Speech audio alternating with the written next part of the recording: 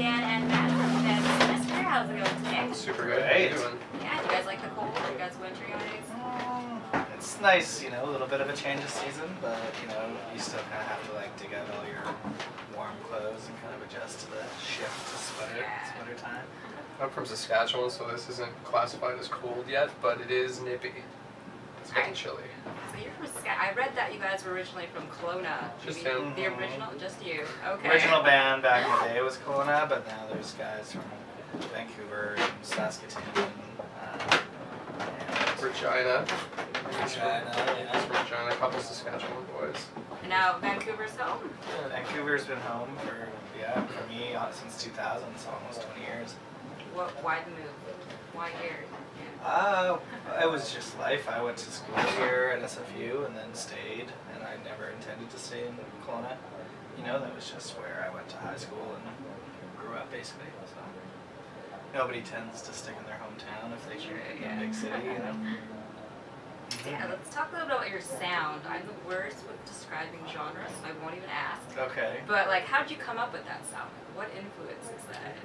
Well, I mean, it was over many sort of years of listening to different stuff. I mean, when the band started out, it was a bit like, I remember trying to be like sort of like a metal band, but without the, you know, aggressiveness and the screaming of a metal band, you know? So that kind of made us sound a bit more tech. And then like people, you know, said it sounded like math rock or prog rock or that sort of thing. And then just as your influences and, you know, when you listen to more and more stuff, you just keep sort of amalgamating things. And I gravitated a little bit towards more piano-based sort of artists because that's, you know, what I was main instrument to write on. And so, yeah, the sound just sort of progressed with the more influences and sort of bands that you listen to over the years. And then you just sort of do your own, you know, do your own take on that. Our own version of rock and roll. Yeah, I think that's why everyone does it, right?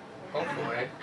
Well, there are some bands that specifically try to sound like other bands, or like really, or like we're gonna be like the new Strokes or the new Killers or something like that, and that's, you know, never been our sort of cup of tea. We've always just sort of carved out a path of our own where it's a bit hard to kind of put us in a genre or like put us with a similar group of bands now, you know. Okay, so yeah, you guys have been around for a few years. I think like 17 or something now. Yeah. So what do you think is the trick to staying around that long? I guess just having, you know, your life in check for like, you know, not just hoping that you're gonna make all your money from your band, basically, you know, as long as you kind of, you know, are okay with that, with living the artist lifestyle of trying to have jobs on the side and so on, you know, it certainly helps, but Sure hasn't felt like that long either. no, Time flies when you're in rock and roll. Yeah, I've got some friends that are married with kids and just seem like, you know, very suburban, and they're always like, well, you're still like playing rock shows. I'm like, yeah, I don't think I would stop doing that, but you know, it's just a lifestyle, I guess. So how do you feel about the music scene back then compared to now? Now it's like social media and everyone's The internet now, right? The music scene is the Yeah, it's crazier every year, you know, now, you know, bands may get big for just a YouTube video or, you know, posting something on a 10-second clip, you know, it's a totally different scene, really, but you just learn to adapt over time. And we don't have to use maps when we tour as much. Like back in the day, I had to like pull out a whole map and be like, hey, this is where we are, alright. Okay, so do you guys like cell phones at shows? Like, is that a big issue, or just like whatevs? I don't think it's a problem. I mean, we just went and watched the Arctic Monkeys the other day, and they, you know, it's always fun, that moment where everybody turns their flashlight on and sort of it's the new, you know, The new lighter.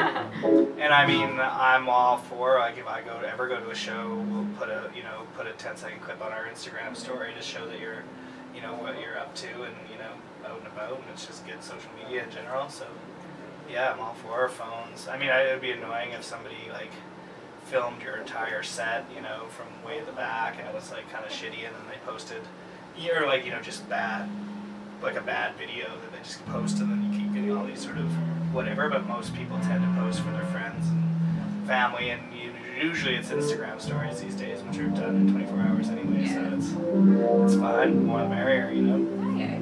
Yeah, Christmas is coming up. What's on your guys' list? Oh man. Well, my parents go, they're snowbirds and they go to Palm Springs in the desert, so I'm hoping to just go down there for like a week and sort of sit by the pool and hang out and then spend a bit, you know, there's talk of going to Hawaii. December's the quiet time for bands, and usually Life unless you have like a Christmas gig or a New Year's gig, you're like, well, might as well just go somewhere hot and chill out, you know. Why not? Yeah. So reset till the new year. I fly my mom in from Edmonton so she doesn't have to be as cold. Oh. So she comes in and we hang out and I split. Last year was Cirque du Soleil on Christmas Eve, so we'll see what fun things we get up to. And I don't know, what's on your Christmas list though? What do you want for Christmas? If Santa was popping in, what's your number one? I saw I've always wanted to have a drone. That's true, you always wanted a drone. And I also saw some nifty like things that I'd like to get for some nieces and nephews I have, like just like, you know, very sort of like little toys, like this truck that if you draw a line like this, and the truck just follows the line where if you draw, and you know, and then there's another one with Future toys, you know. Whoa. But That's pretty cool. I don't have any gifts that I want myself other than just Yellow tickets, Jeff Lynne's yeah, Yellow. maybe concert tickets or like a fancy meal at a fancy place. That's true, fancy boys. Nice bottle of Japanese whiskey. There you go. Santa will get you There some. you go, yeah. And my last question is, what's next for you guys? Everything.